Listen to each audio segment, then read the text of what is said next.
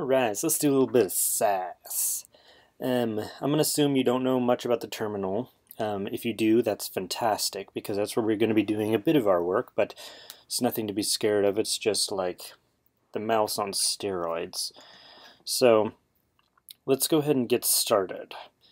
If we open up our terminal here, this will kind of open up. You can hit ls to list all of the different things. So right now I'm kind of in my home, and these are all the directories. I'm going to go to the desktop, so that's change directory, cd, desk, and you can tab complete. So once you start a word, you can tab complete to see if you can kind of take a little shortcut there. So now we're in the desktop, and I've got a directory. If we hit ls again, I've got a directory called test, so I'm going to cd into my test directory, and then type clear to get us on the top there. So now we want to make sure we have Sass installed, so I'm just going to type Sass, I think it's Sass V.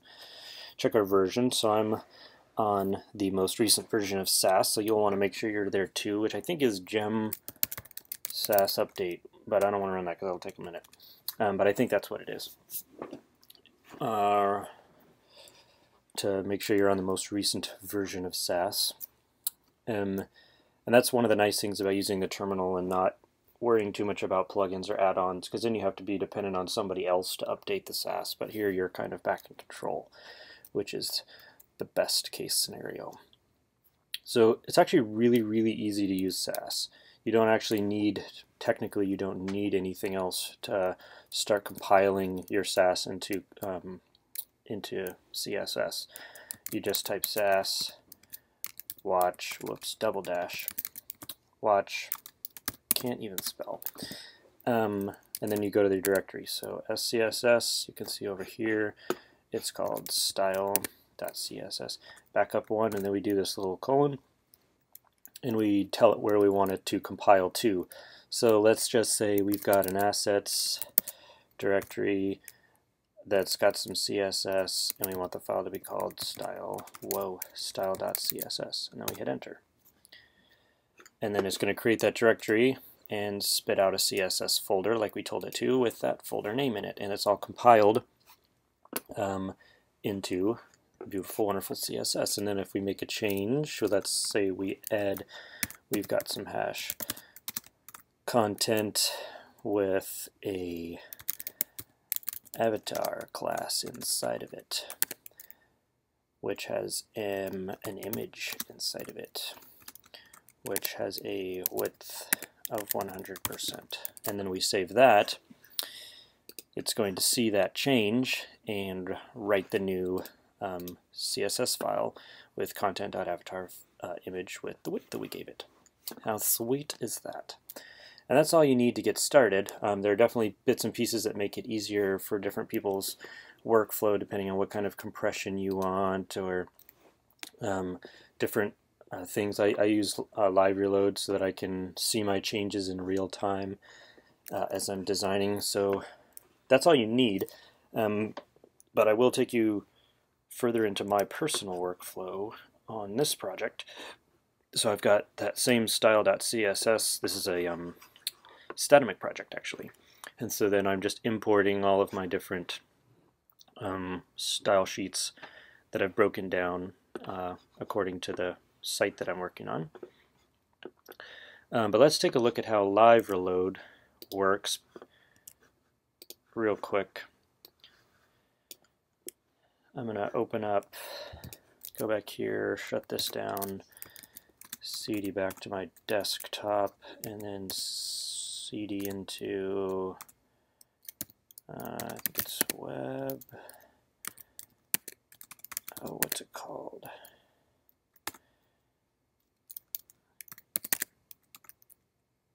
ettn.io.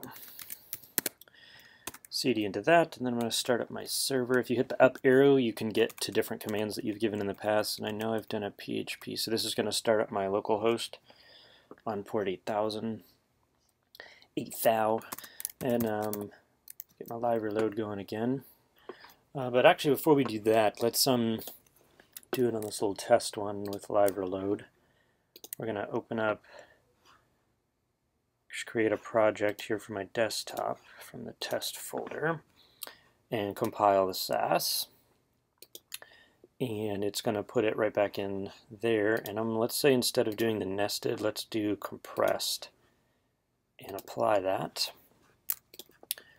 And then resave this. You'll see this little guy spin up here. And then hopefully all of our styles are now compressed in one line, which is nice. It's like minified CSS. So that's another way to roll, and that's especially handy if we go back to this project. I've got my thing going, my server. So let's say we are in this project here, and this one's being watched. This one's actually using Compass, so I've got a configure file, which is setting a lot of those settings for me. And then let's say I want to change my font size, and let's make this more readable, you know, a little more wordage.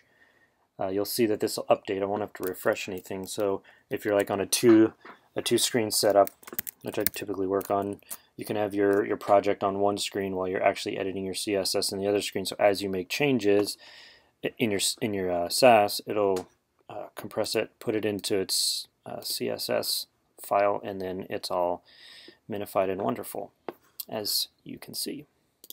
So that's the way I work. But you can work in any mixture of any one of those different setups, depending on what works best for you. You can start small and then kind of expand. That's what I did. I just started with Sass Watch for a long time, and then I added Live Reload, and then I eventually added Compass for a lot of the other bits and pieces that I was doing, because Compass can do a lot. I'll admit that it can definitely be overkill, but I'd rather overkill than underkill. I want it to be dead, wherever the analogy in there is.